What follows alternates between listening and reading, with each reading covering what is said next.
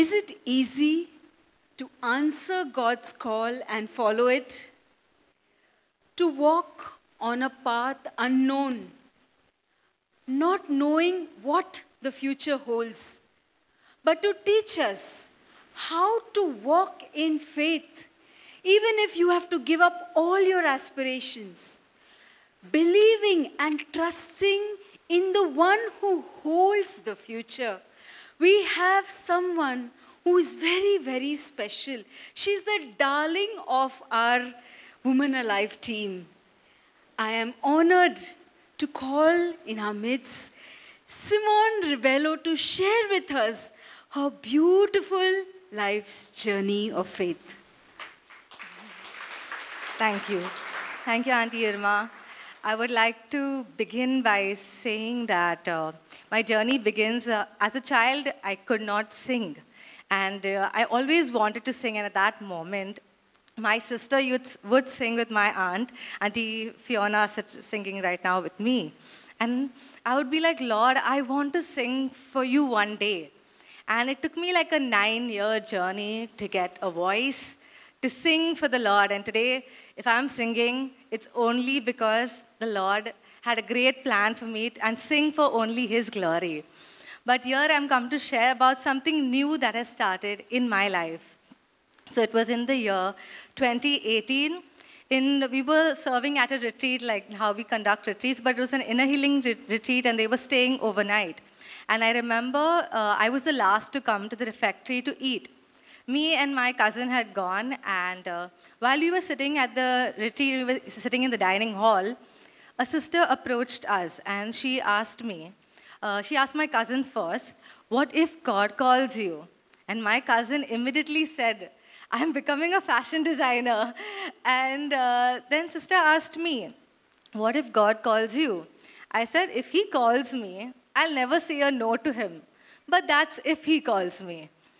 And at that moment, she asked no further questions, and she left. And something spurred in my heart, like, she asked no more questions. And I went to the chapel, and I knelt down, I was praying to the Lord, because that question stirred in my heart. I asked the Lord, are you actually calling me? And the Lord didn't say anything at that moment, but at that moment, I experienced that I'd have to leave my mom and dad. And that was really not very easy for me. But I remember at that retreat, there was a preacher from Divine who I am very close to. And I asked her, sister, please pray for me. I think the Lord was calling me to religious life, but I don't know. So she prayed for me all night. And through prayer and intercession, the following day, she revealed it to me, yes, this is the Lord's plan for you. He's calling you to join religious life. I remember when I shared with her, I have to leave my mom and dad. She said, Simone, even married life, you have to leave your mom and dad. I said, I never thought of that. I thought I could take them with me. But so I remember when she revealed it to me, and one thing very beautiful was the Lord opened my parents' eyes even before I could share with them. I'm so grateful. They supported me through this journey. And I remember at that moment, I didn't know any congregation, where to go. I have no clue about religious life. And for 2 years, I waited. I was discerning, and I was doing my teacher's training. And I told my dad, I think, Dada, now what to do? Like, should I leave everything? And he's saying, no, the Lord will tell you what to do. And it was in my journey of discernment that the Lord opened my eyes, and He said, you have to join an evangelical community. And I said, yes, because I didn't want to lose my charism of singing for the Lord, because that's like the greatest joy I have, to sing for Him and give Him all the glory. And I remember, so it was 2 years, and through a sister, I got this community, the Disciples of our Lord Jesus Christ. And I told the Lord, whichever, you have instilled this desire in my heart. Wherever you tell me to go, I will go. I did not expect Him to send me so far away. This community is in the United States, and it's in a very outskirt of the United States, in a ranch. And but when the Lord said He's taking me there, I said, sure, I'm going. So I visited the community last year. I lived with them for 4 months, and I'm telling you, it was beautiful. My 10 years with my mom serving, I felt like the Lord was preparing me for this day to join. And when I was there, the sisters were so happy. They were very loving, very kind to me. They didn't want me to leave. And I told them, when the oldest sister, before I left, she said, she was in tears. She's saying, I'm feeling so bad you're going. I said, sister, don't worry. I'm coming back.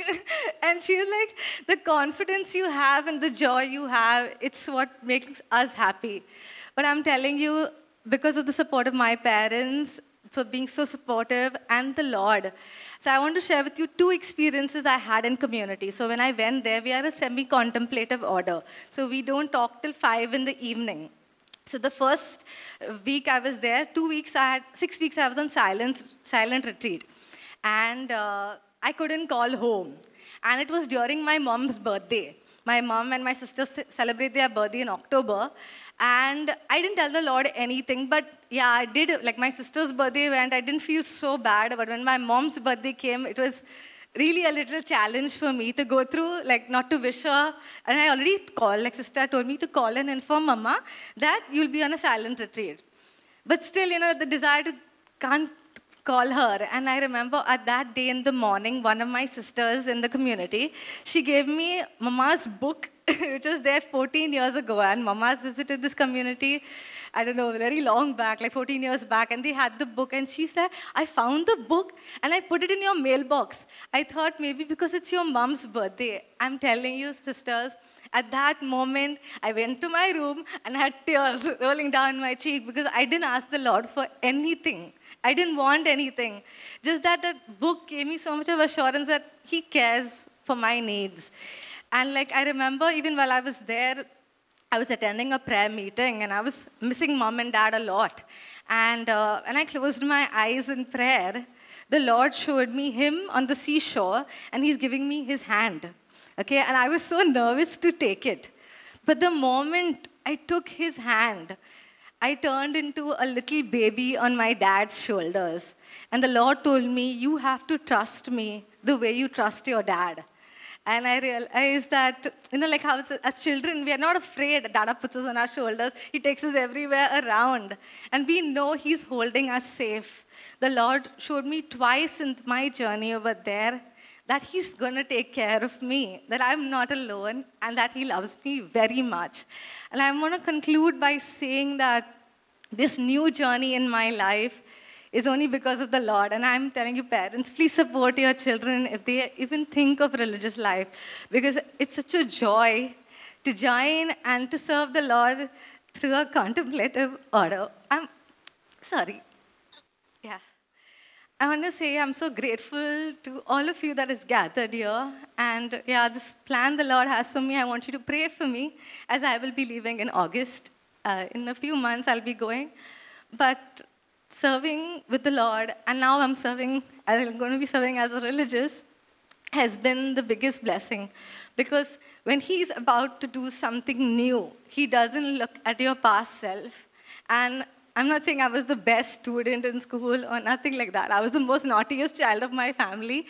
And my parents, like, even though I had so many failures up and down, they never gave up on me. And even I know the Lord will never give up on me because He loves me so much and He loves each one of you today. And I'm so grateful you're here and thank you for listening. Thank you.